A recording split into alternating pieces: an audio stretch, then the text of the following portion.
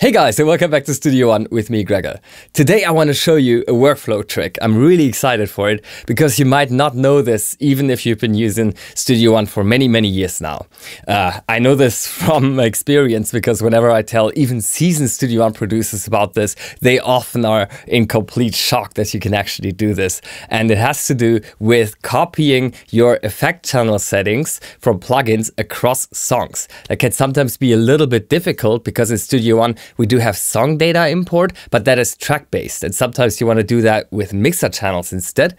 By the way, if you're not clear on the differences between mixer channels and tracks, I want to link my video that I have on this topic, which is quite unique in Studio One. But anyway, let me show you how you can do this. So right here, I'm working on a mastering production, and I have already done a very similar kind of master just recently. And so I'd like to copy over a couple of the channel settings.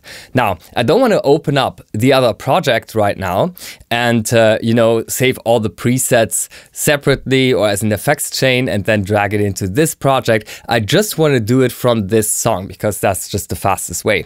And I'm showing you this from the project page in Studio One, but you can actually also do this from the song page or any other Studio One project file. Okay, with that said, let me show you how you do this. So you open up the browser right here in the bottom right corner, and you go to the Files tab. The Files tab is also present on the Show and Song page. And here you want to navigate to your Studio One Documents folder.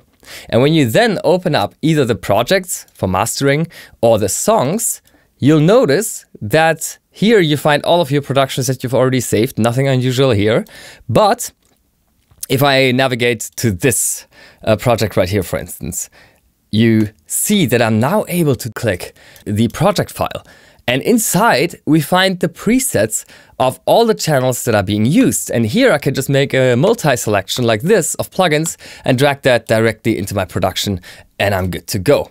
Right? So this is incredibly useful, obviously, and you can use the same technique to get instruments and other presets over from any kind of song into your current production without having to create a template or anything like that. Hopefully you're going to be finding this helpful, and thank you for watching.